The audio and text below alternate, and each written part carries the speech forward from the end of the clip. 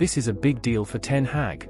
Manchester United are ready to fork out £43.3 million for Bayern Munich ace. Hello Manchester United fans, I bring here another news from the Red Devils, but I ask you to subscribe to the channel and activate the notification bell and stay informed of everything that happens at Manchester United. So let's go to the video. Manchester News reports that Manchester United are preparing to make an opening offer of around £43.3 million for Bayern Munich star Serge Gnabry. The Red Devils are looking to secure the German international as soon as in the coming January transfer window.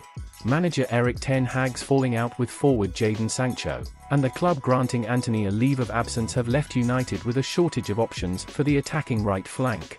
The English giants hope to secure Gnabry's services quickly because Real Madrid, the La Liga giants, are also showing interest. The 28-year-old has some experience in the English Premier League, having come from the Arsenal Youth Academy.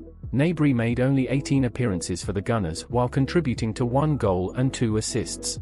Tony Pulis barely used the German international during his loan spell at West Bromwich Albion. Gnabry has been careful in navigating his professional career as the German eventually found success and trophies at Bayern Munich. The 28-year-old has appeared in 228 matches for the German Giants, contributing 81 goals and 51 assists for the club.